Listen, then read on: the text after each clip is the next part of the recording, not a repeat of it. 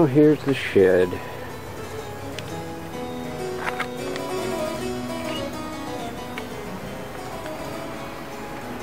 It's full of junk and full of stuff from last season. This looks more green in the picture than it really is. We still have some hanging stalks. This box fan runs 24 hours a day, year-round.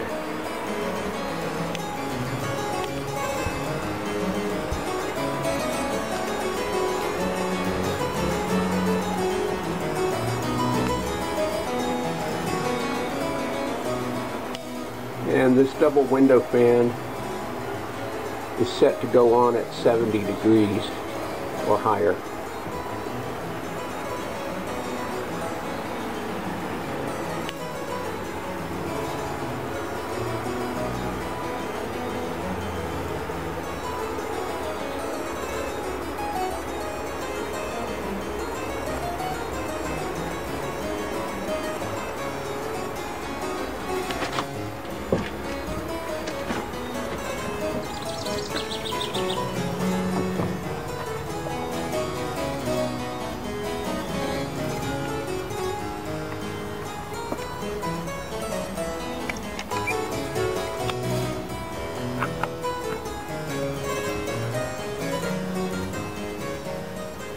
And we go out to the side yard.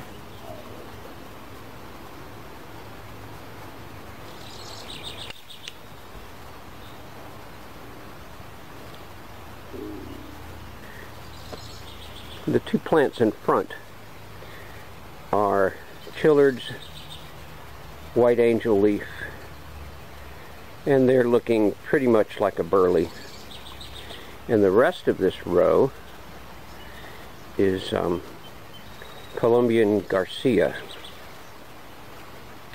and as you can see, it produces some really lovely textured wide leaves. Here's my hand here so you can see how big it is. And they last year did not blossom until way late in the season, and I got no seed. And this year, it's now July 17th, and there's just no indication that it's about to produce blossoms.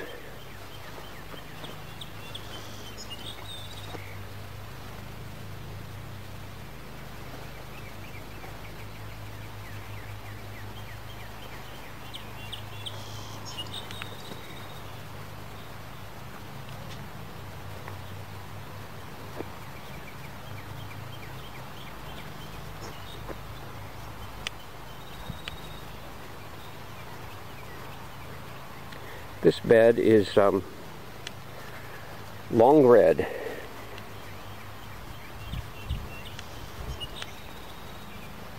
Beautiful, huge leaves, and I expect the plants to get about another 2 feet taller before they finish up the season.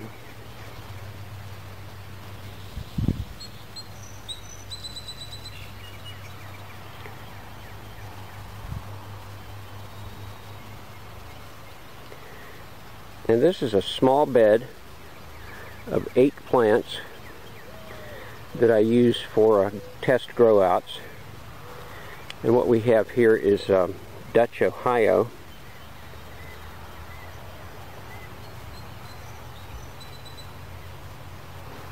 It's been bagged.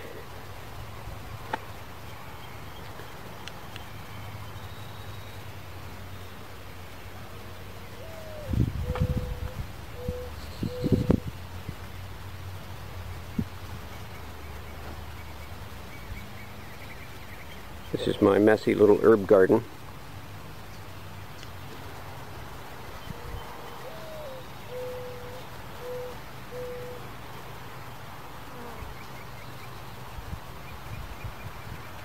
Here we have what was supposed to be a bed of Machu Picchu Havana,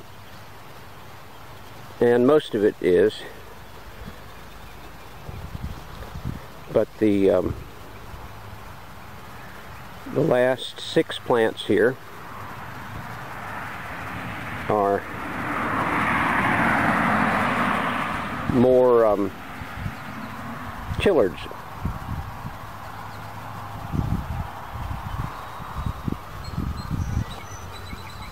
And as you can see, the leaf size is substantial, and again, it just looks like burley.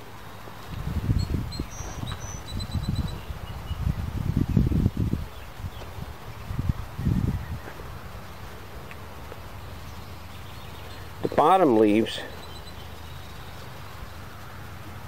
show yellow mottling, and the colors don't really come out great in this, but they're not really white, so we'll see what happens with that. This little bed, which I may need to just stop using for tobacco, enjoys the shade of a rather large maple tree, and the roots of the tree intrude into the bottom of this bed. These 4 are rather dwarf Havana 322. The next cluster are my surviving Delhi 3666.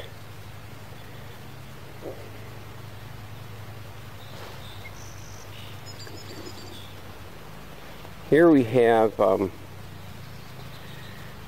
the Grin Unknown number 10, which appears to be Izmir Ospas. You can see the recurve on the margins of the leaves, and if you look at the auricles,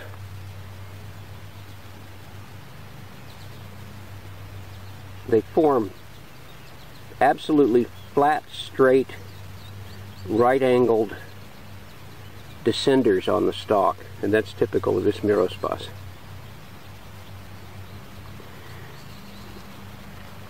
They were to be compared with Izmir Karabaglar, which was well known, and the only 2 survivors are these, and they're growing okay, not great.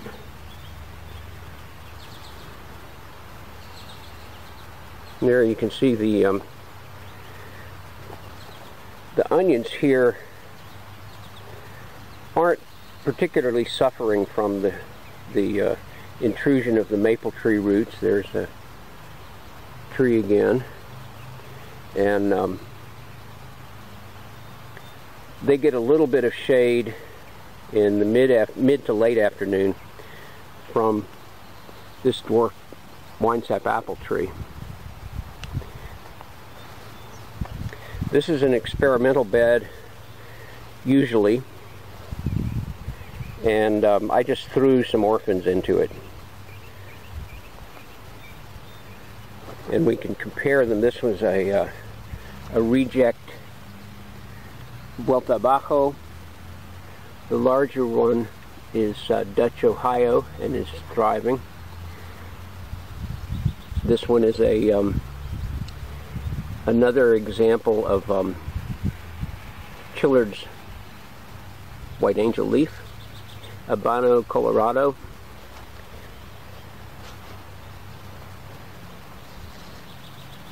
That taller one is Vuelta Abajo. They're all stunted. And these 2 are Red Rose.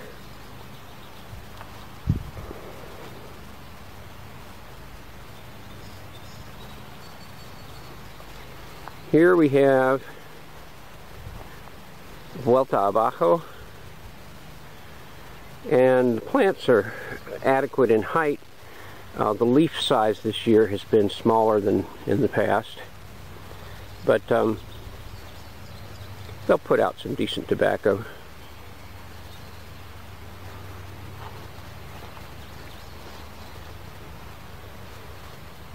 This is my cukes and squash, and if we wander over to this godforsaken end, this used to be green beans, but the deer have grazed them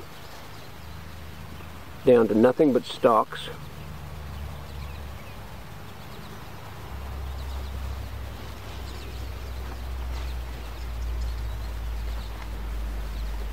Here's my next bed.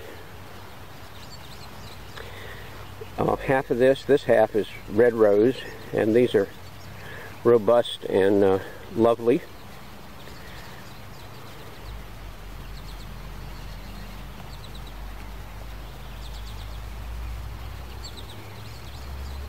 I've picked a gazillion hornworm eggs out of this particular area, and this half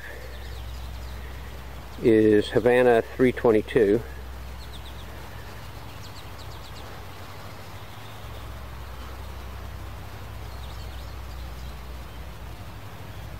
For a Spanish type, the leaves are really very large.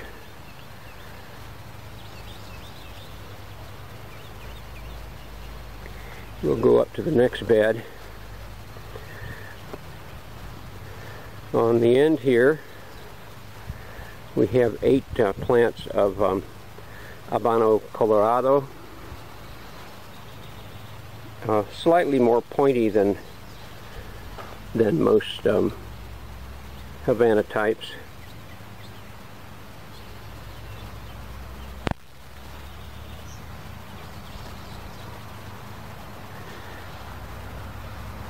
These pitiful 3 plants are all that's left of an attempt at growing Bahia, Brazil Bahia. And I don't know if you can see it in the video, but the stalks tend to be floppy as they get taller, and this one's starting to tip a little bit. This is the one robust exemplar of San Andres. There's a second one behind it that's starting to do better, but it's much smaller. I'm hoping to get some seed. These germinate very poorly, or in the past have germinated very poorly, and had a high seedling mortality rate. Here we have the resurrected golden burly elder, and this is my elder Dominican olor. And let's see if we can see the crookedy stalk underneath here. There it is.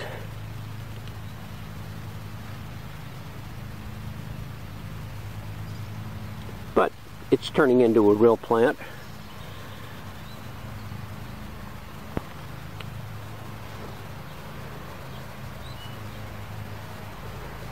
These are my grapes. I have white Ontario here,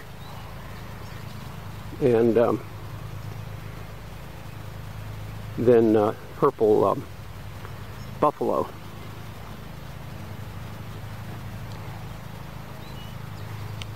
For weeks on end, I was removing the Japanese beetles by hand and stomping on them, 100 to 200 of them every day.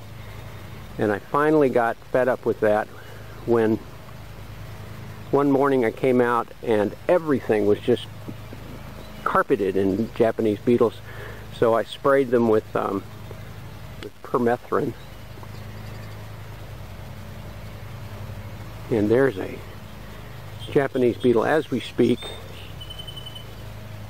that is still alive.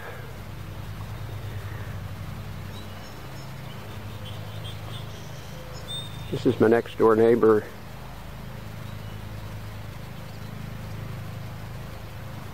and I enjoy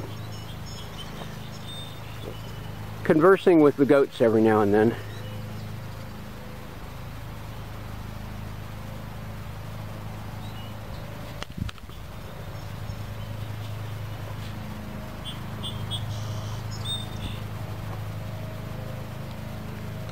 Here we have Florida Sumatra, which I've grown year after year for sun-grown wrapper, and it sort of looks okay from this view, but if we take it around to the side, oop, that's jammed by the blackberries, you can see that the plants on this end are stunted and the ones on this end are not. And I believe the underlying problem is not the roots, but the shade, the mid-afternoon shade from this white pine.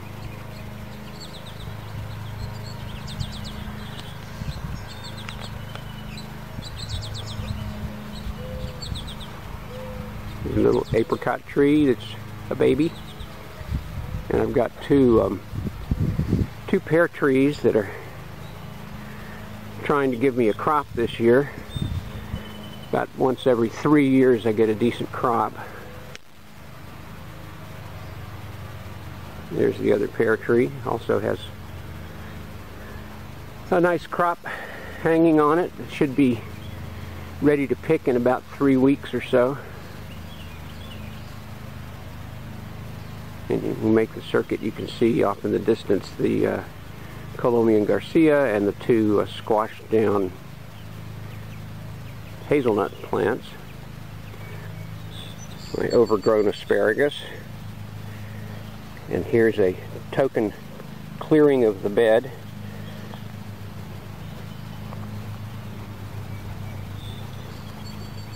And that's all the tobacco.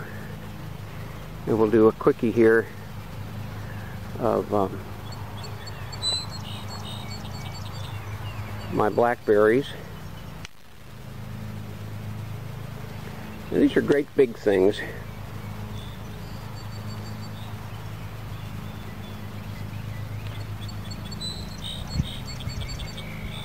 Peas have finished off for the season. I have to pull those out. This is pathetic raspberries here,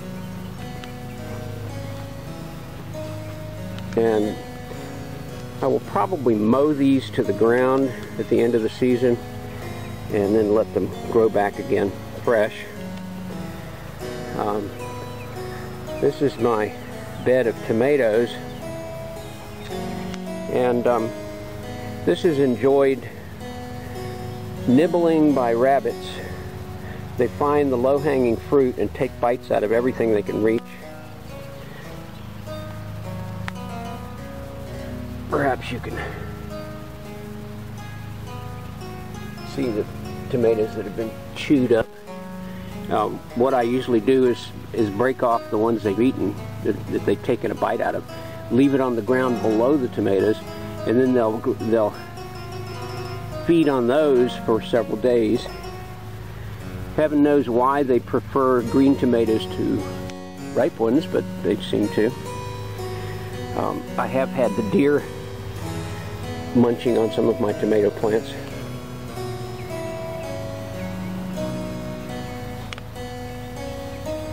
Just looking across the road at a cow pasture.